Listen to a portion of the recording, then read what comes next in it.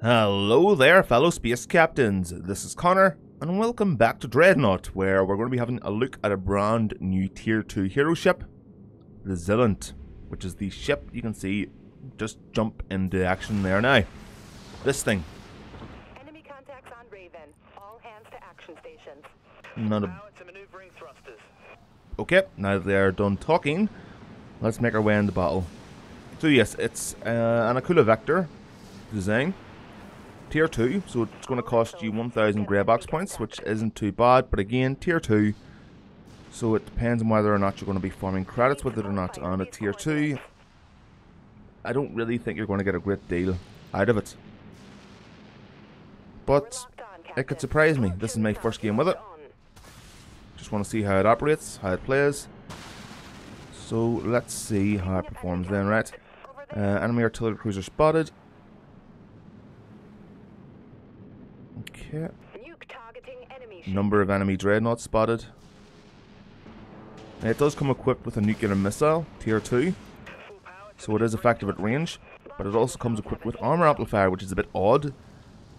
From experience, that is usually coupled with the broadsides in some shape or form. Just going to launch off the nuclear missile here. Yeah, there we go. But it also gets vultures, which are really good missiles actually. Close to mid-range missiles, and there goes the nuke, and quite a bit of damage done.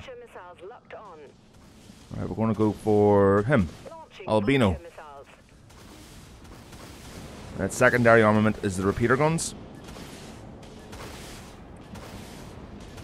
but I don't dislike the main armament here. Switch it over. Okay, the repeaters are fully loaded there, but the heavy plasma guns, I don't mind them at all. In fact, I actually do like them quite a bit. Just the feel of them is nice. And there's a Corvette around here somewhere. Looks like one of our tacticals or one of our artillery cruisers took him out though, which is nice. So let's get moving into combat here. And I had power into weapons by mistake. Damn it. Thanks, Captain. Okay, we got an assist there. Now let's focus on this command ship. Get lots of points. Okay, there are missiles being launched from an enemy vessel. Let's put up our anti-missile lasers. Support our ally, whoever was the focus of that attack. And look, we got ourselves a little tactical down here. Really wish they would have fixed the cameras for firing below you, below your ship.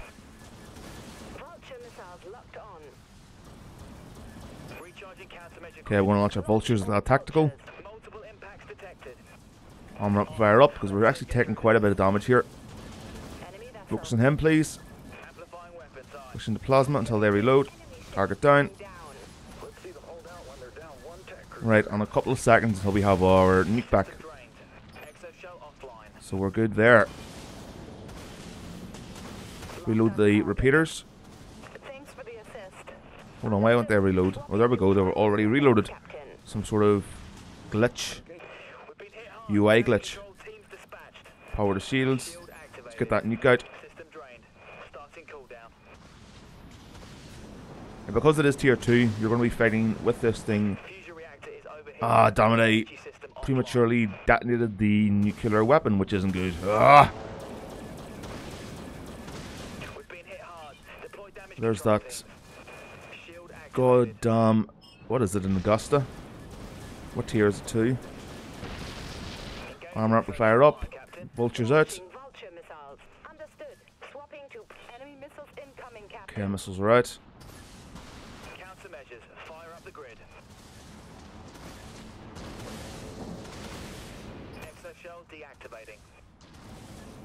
Okay, power to the weapons. This guy's completely ignoring me. Come on, take down those shields.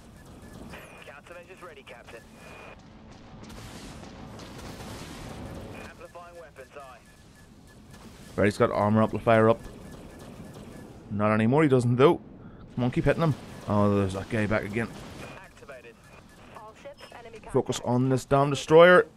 Please. Armor amplifier up just in time. Oh, that was a close one. Got him. Now that guy's just being a bullet sponge. We're going to have to take out whatever's healing him up. So put power into the engines. Let's go. Oh, hold on. There you are. I see you. Power to the weapons again. Get the repeaters going. Target down. So he should fall pretty quickly now. Come on.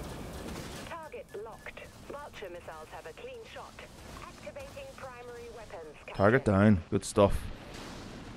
Okay, we've got a couple of artillery cruisers being a little bit of a pain. Reload the repeaters quickly. Launching the nuke, although it's kind of pointless now. He was taken out pretty damn quickly. Let's keep an eye on where it is. Launching the vultures. Where is my nuke? Why has it not come down yet? Oh, please don't tell me this nuke's bugged. Please tell me that nuke's not bugged, or did I just not see it? Because if they've released another hero ship that you have to pay for with real cash through the grey box points, and yet the nuke is still broken, that is not cool. In fact, that's a bit douchey. Focus on the tactical. Come on, folks, keep going. We're doing well here. Anti-missile point defense up. Protect our allies as much as we can. Teamwork is a two-way street. Reload the plasma guns before I start hitting him with the repeaters. No, I'm not having that. Where are you, you little shite, you?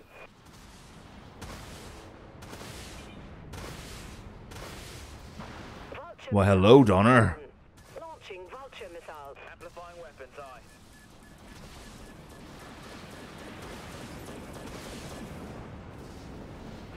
Come on.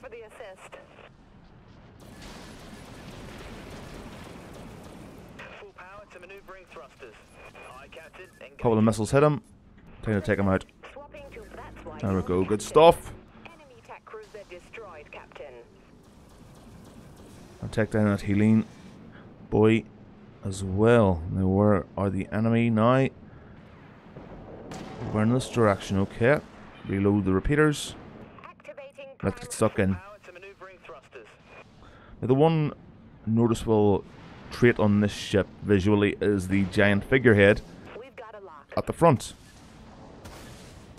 Oh, hello.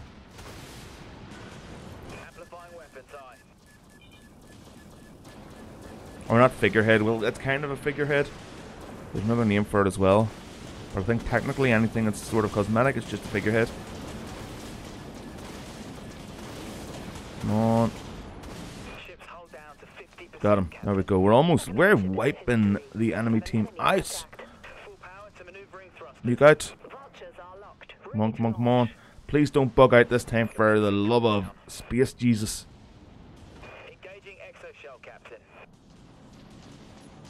Oh, we got something. Oh, I got him. Oh. Power to the engines. No, no, no, no. Why does it keep... Where is he? Where is he?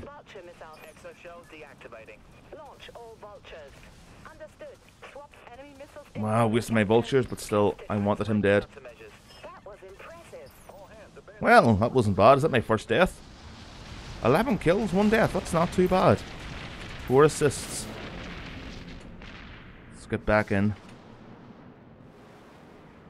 Don't need many more points until we're the victors. Come on, jump in. Here we go. I'll have to show you the front of the ship at the end. Can't really get a good view in game.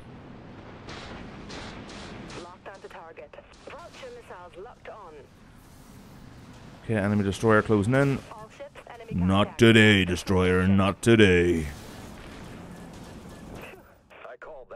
And that is a win.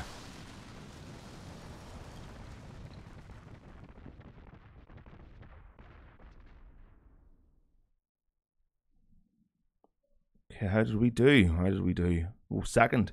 Keep forgetting that he changed my officer colour to red over the navy blue. So what way is the scoreboard? 11 kills. He got 5. Xaviex here in the tier 2 artillery cruiser must have did a hell of a lot of damage to enemy ships to get the top of the board there with only 5 kills. He probably did a lot of damage, which allowed us to get kills, so that's not too bad. There we go. And let's go back and see this ship in the hangar.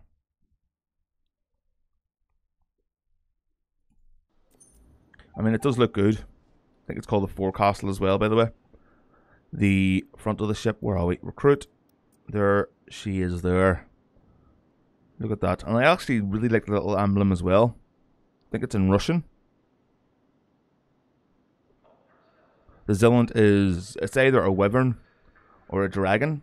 It depends on the depictions of it. Some, it has, you know, the dragon limbs, the wings. Then it has 2 front legs and 2 back legs.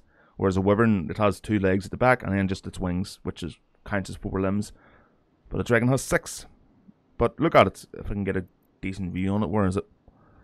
Forecastle. There. Looks more like the Rancor or something, or even the, what do you call that big beastie out of Gears of War?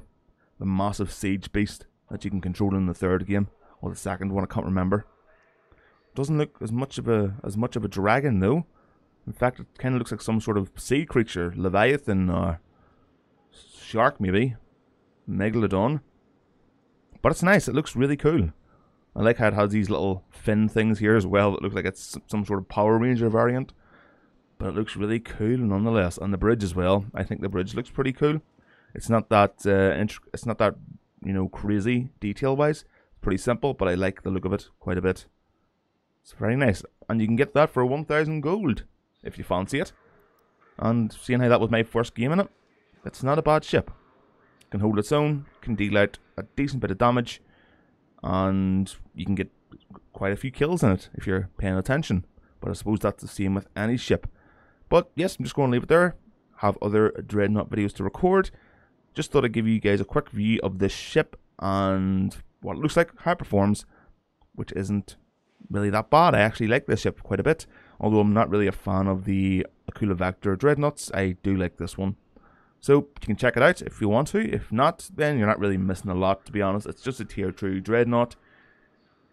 Although I think the tier 4 hero ships, if they're still selling them, can be a bit expensive.